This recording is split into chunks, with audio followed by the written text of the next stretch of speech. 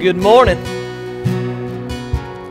I want to welcome you this morning to Bond Baptist Church. And if you have your Bible this morning, you can flip over to Luke 5:1. Luke 5:1. If you don't have a Bible with you this morning, there's a Bible in front of you can use. And if you don't own a Bible, that Bible is yours to take home. So you're welcome to that. But Luke 5:1, we'll read through verse 11. It says, on one occasion, while the crowd was pressing in on him to hear the word of God, he was standing by the lake of Gennesaret, and he saw two boats by the lake, but the fishermen had gone out of them and were washing their nets. Getting into one of the boats, which was Simon's, he asked to put out a little way from the land. And he sat down and taught the people from the boat. And when he had finished speaking, he said to Simon, "Put out into the deep and let down the nets for a catch." And Simon answered, "Master, we've toiled all night and took nothing. But at your word, I will let down the nets." And when they had done this, they enclosed a large number of fish, and the nets were breaking.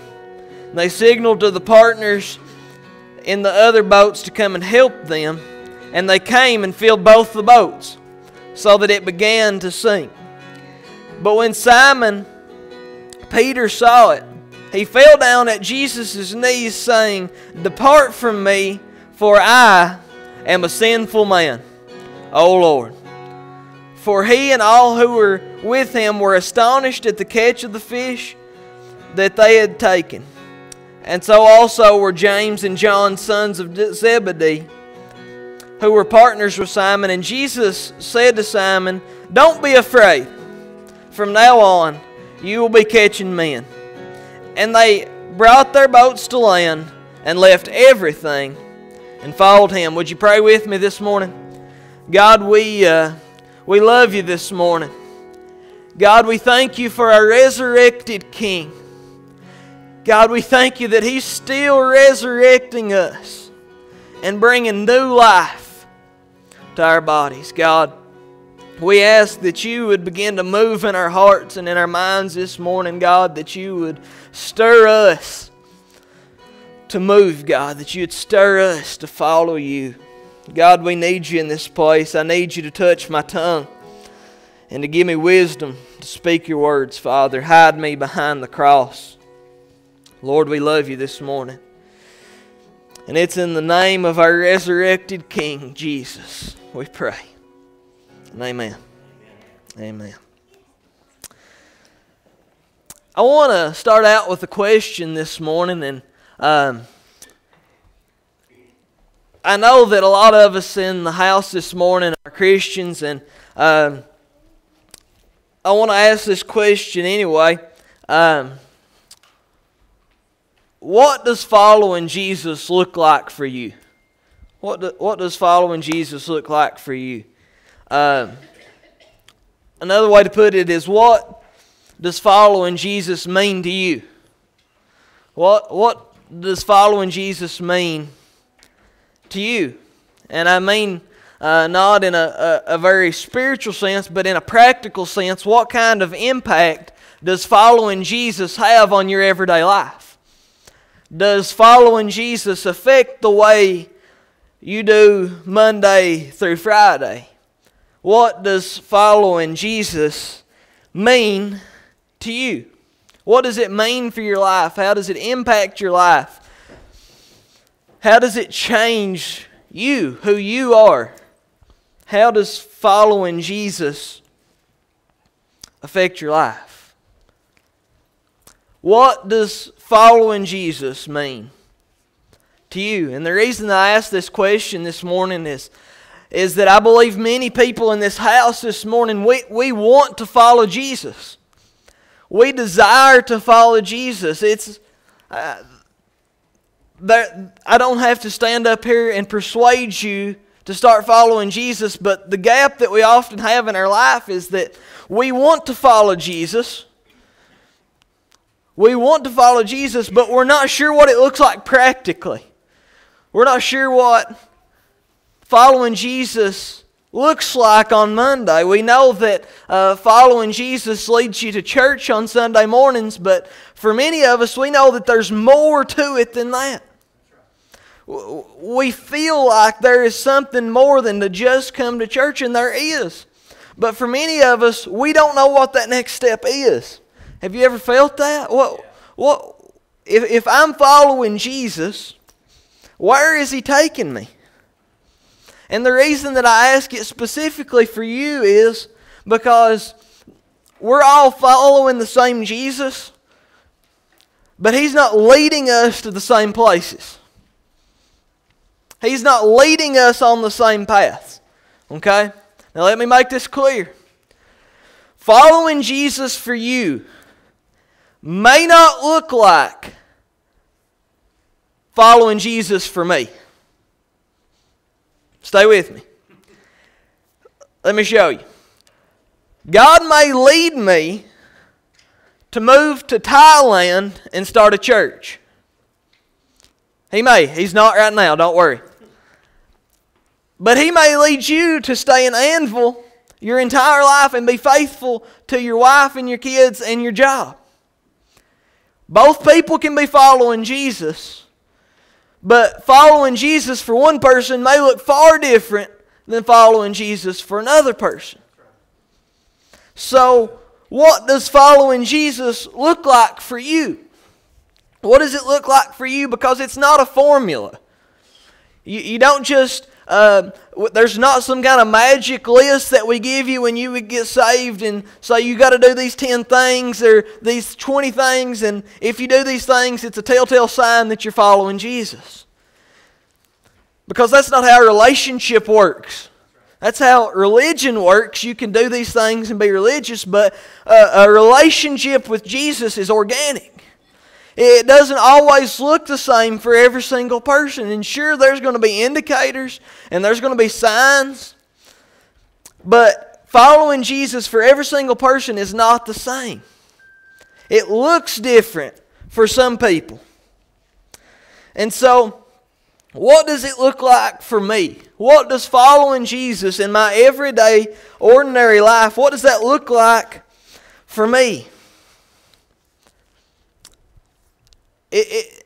Following Jesus looks different, and as long as you're following Jesus, there is no wrong way.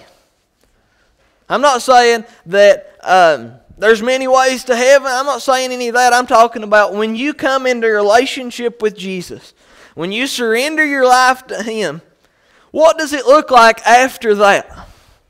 What happens then? Because many of us, we've got that far, right? Many of us in this house, we have got to the place where we said, yes, Jesus, I want to follow you, but we haven't found out what's next. So what does it look like?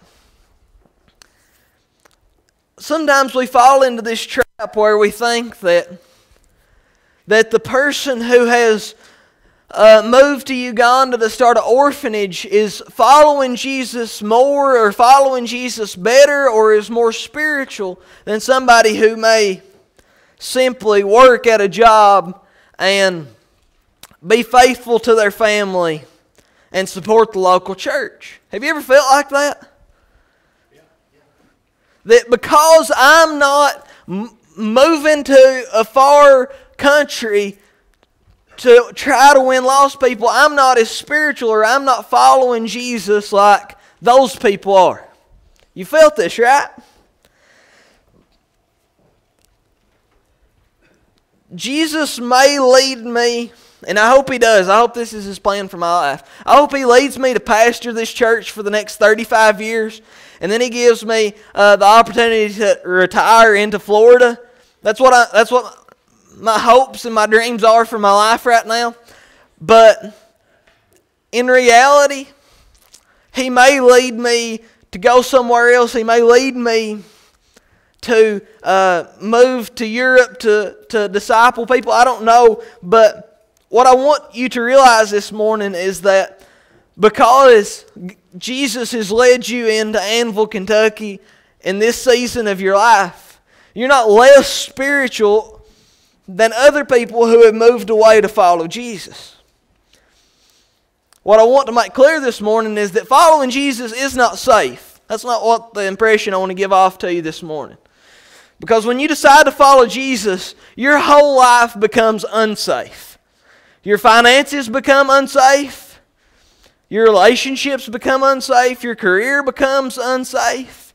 Even your physical body can become unsafe. Just ask the disciples. All but one of them was martyred for the faith. So I don't want you to fall into the trap of safe Christianity this morning. But what I do want you to realize is that you don't have to do something extravagant to be a good follower of Jesus. See, oftentimes, Jesus calls us into ordinary circumstances to do extraordinary things. Into ordinary circumstances, everyday, average life. But He calls us in those circumstances to do some extraordinary things. I feel sometimes like and there's been seasons of my life where I felt this, and chances are you have too, where there is a tension between me living my life and me following Jesus. So I would like to just continue on with my job, but I have to follow Jesus, so I have to leave everything. Or I would like to spend quality time with my family, but instead I have to follow Jesus. Or I want to have a hobby or a career, but I can't because I have to follow Jesus. We feel guilty sometimes because we're living life. Have you ever felt this way? Or I'm just talking to myself this morning, I guess. But Jesus calls us into the familiar, to do unfamiliar things. He may not be calling you to China to work in the underground church, but I bet that He is calling you to be faithful where you are, to love the people you're around, and to support the local church. And don't get me wrong this morning, man, I'm praying that one day we're going to be sending missionaries to every country in the world and to every state in this nation, and that we're going to have huge impact around the world. But right now, chances are, God's not calling you to the Amazon rainforest. So if He's not calling you to the Amazon rainforest and He's not calling you to the underground church in China, what is He calling you to? Where we pick up in our story today, Jesus has walked up into an ordinary situation, okay? He's began His public ministry, He started healing people, and He has a large crowd following Him. But He hasn't chosen His 12 disciples yet. He hasn't chosen the 12 closest friends. And He's walking around this sea, and He begins teaching the people, and the crowd begins pushing in on Him, and He really doesn't have anywhere to go. So He sees Simon, who we know as Peter, and he's cleaning his nets. And what this means is, in this time when they went fishing, they would go at nighttime when the fish would be close to the surface, and they would be in big schools, and they would go out in the middle of this ocean, and they would throw nets into these schools of fish, and then they would pull them back in.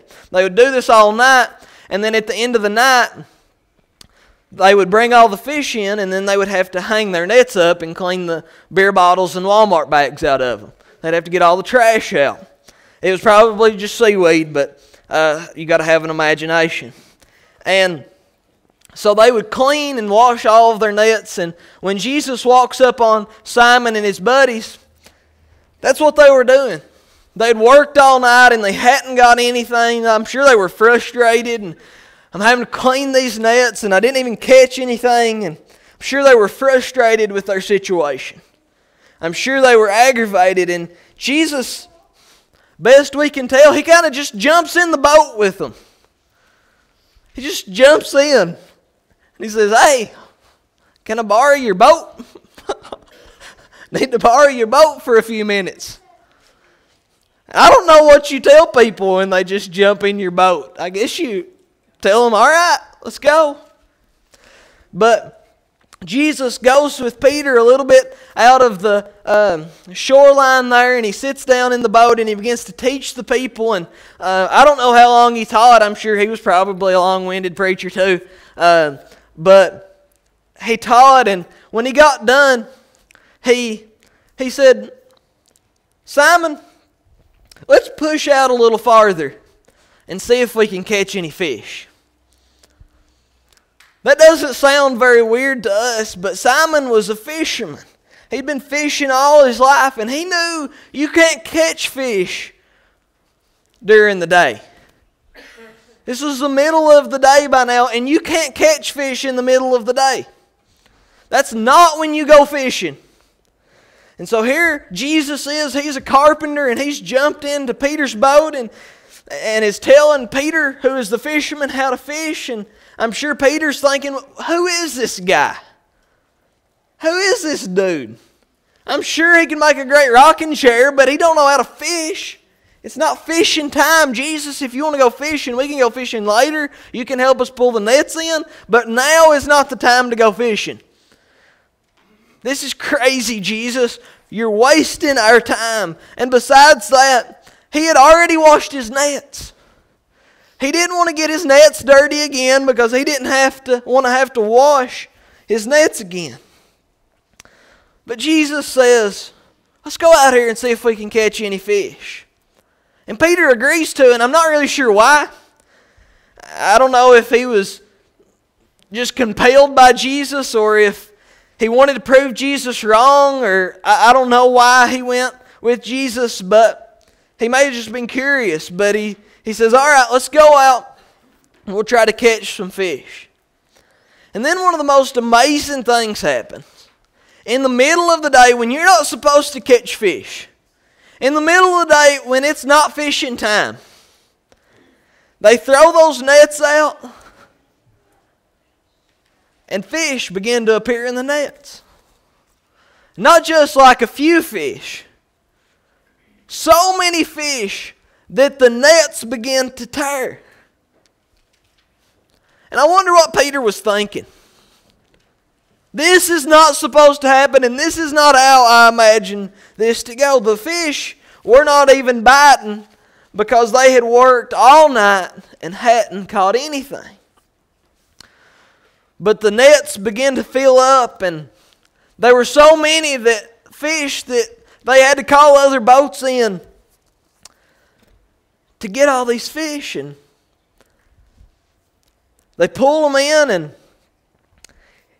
if I was Peter, I probably would have been walking around bragging. Yeah, I caught all them fish. Did you see? Go down there and see how many fish are in my boat. Just go down there and look. Just go down there and look, Peter. Go down there and look, James and John. Go look and see how many fish are in my boat. But Peter does something far different. When Peter realizes that the impossible has just happened, he falls at Jesus' feet and he says, Lord, I know I'm sinful. Please go away from me. And Jesus says to him, he says, actually, Peter, from now on, you're going to be fishing for men. And then, when they get the boat in, they just leave everything.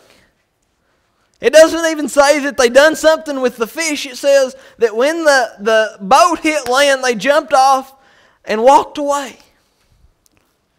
And you would have too.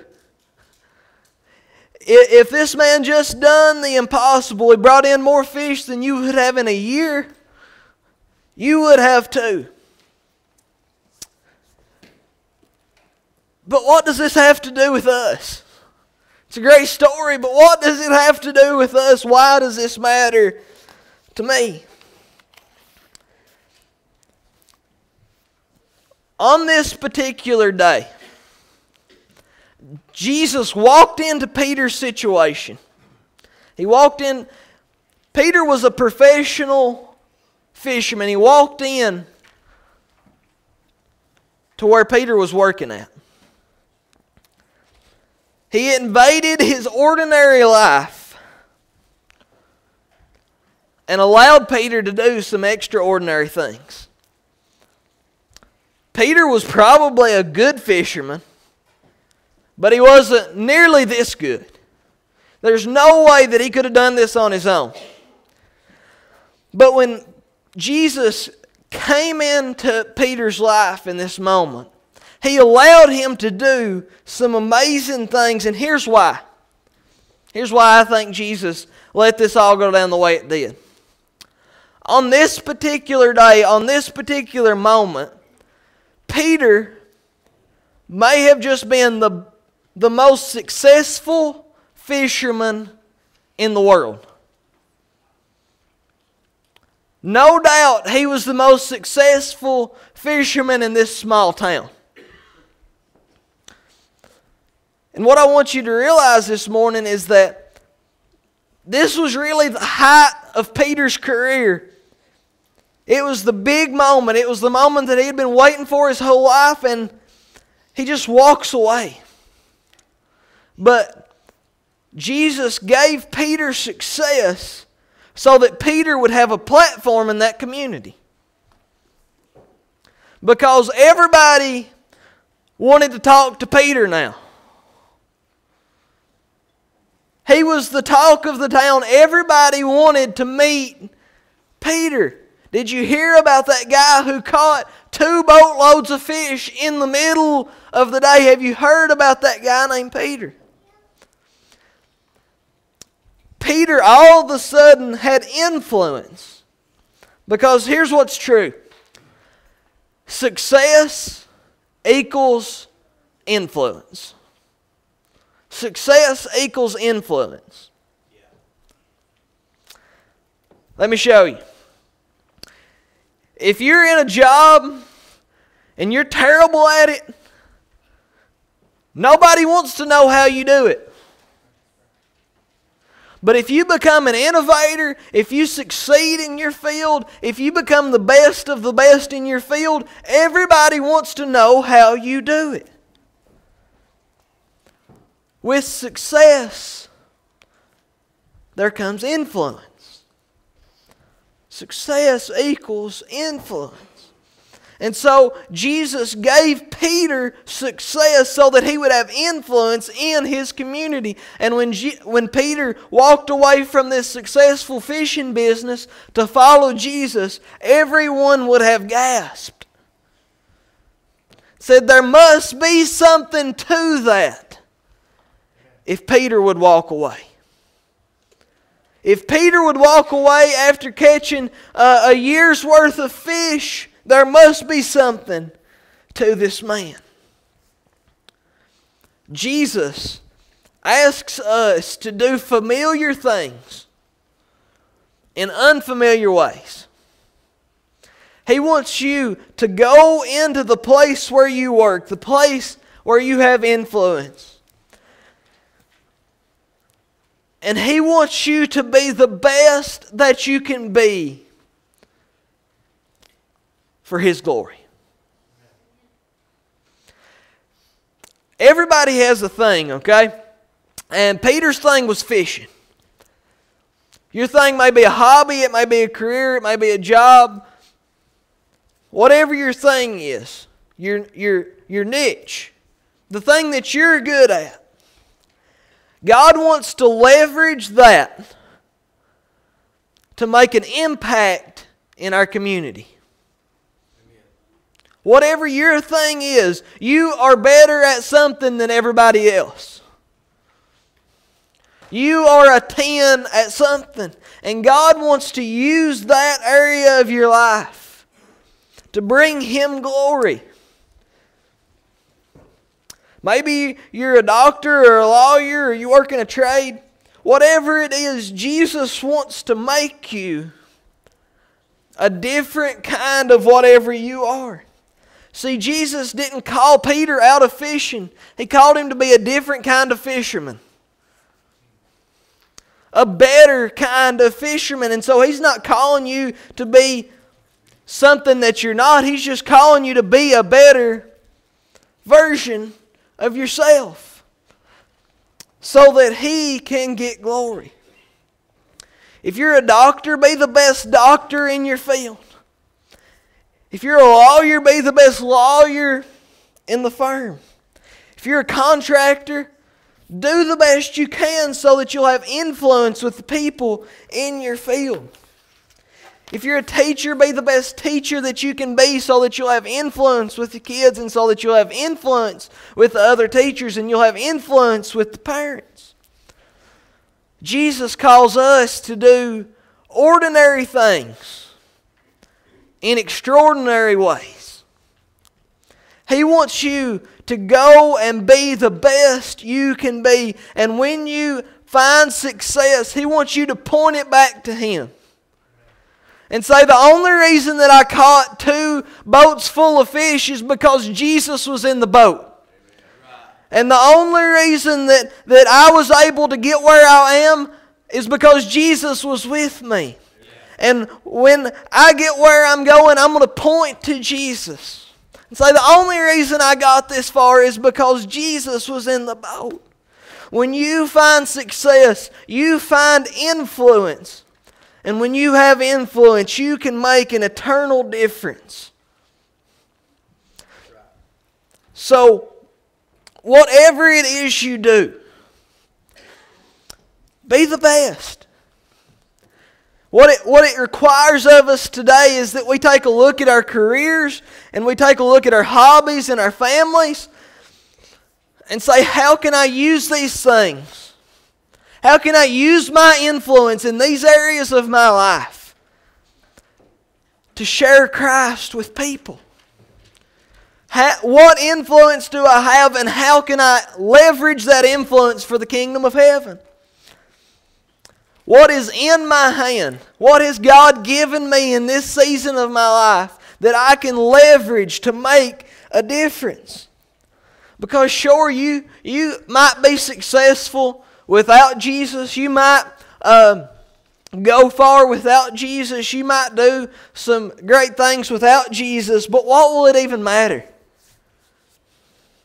If you make all the money and you win all the awards at the end of your life, if you've not influenced anybody, what will it matter? What have you got, and how can you use it for the kingdom of heaven? Many of us, we look at work and we think that work is a punishment. We think that work is burdensome, and we think that work is dragging us down, and the only reason that we're at work is to make money. You ever been there? Don't you lie to me. Sometimes you go to work and the only reason you are there because you don't have any days to take off. Right? But if we will stop looking at work like that, and if we will see it as a place where we can go and love and serve people and make a difference, it will change our lives.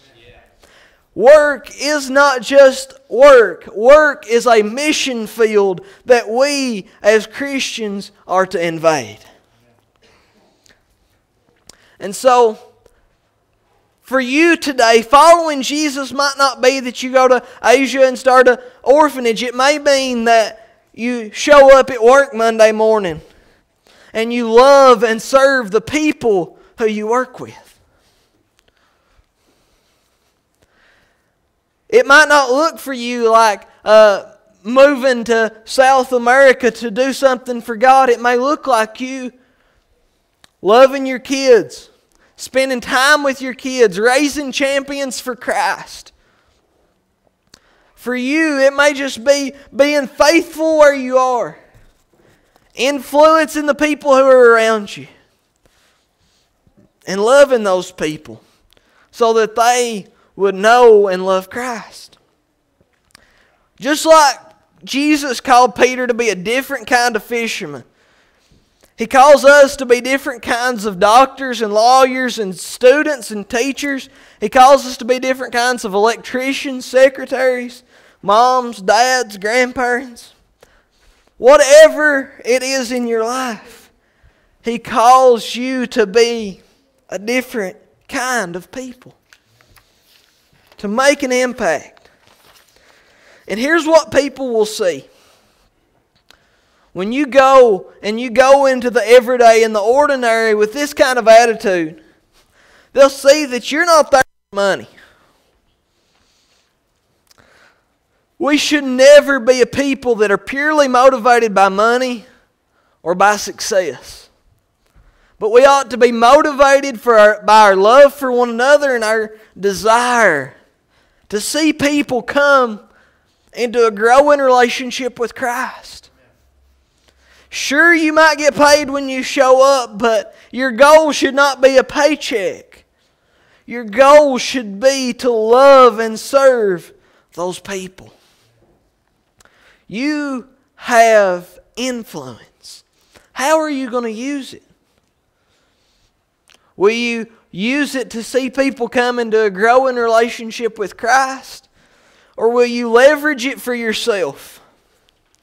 We should be driven in our workplaces not so that we could reach the highest rung of the ladder, but so that we can see the most people come to Christ. Jesus calls you and I this morning to follow Him into our homes and into our workplaces, into our families. He's calling you and I to love and serve the people around us. He calls you and I to be beacons of hope and light and love to the people around us. So, I'm about to close, and I want to ask you this one question. The praise team is going to come, and they're going to get ready to sing, but let me ask you this one question, and then we'll pray. In light of what you've heard today, what does it mean for you to follow Jesus? What does it mean for you to follow Jesus? Let's pray together. God, we come to you today, and Lord, we thank you for your word. And Lord, we thank you for this moment that we share together. And God, we pray as a people, God, that we could walk into the ordinary circumstances in our life, and that we wouldn't be frustrated, and we wouldn't be mad that we were there. Lord, that we wouldn't feel less than other people who are following Jesus, but God, that we would realize that you have us there by a divine design. God, that you have us there for a purpose. And God, I pray that we wouldn't waste time in our life by failing to see that you have a purpose for us where we are. God, I pray that you'd make us influencers. God, I pray that you'd make us world changers. God, help us to love and serve the people that you've been around, put us around. God, help us to be the light of the world. God, help us to be the men and women that you've called us to be. God, we love you so much, and we thank you. In Jesus' name, amen. This morning the altar's going to be open, and before we open the altar, I just want to tell you that Jesus loves you this morning. He wants you to follow Him. He don't want a list of rules or regulations, but He wants a relationship with you, a real, authentic relationship. And if you're interested in that this morning, or if you need to pray, I would love to pray with you this morning. The altar's open.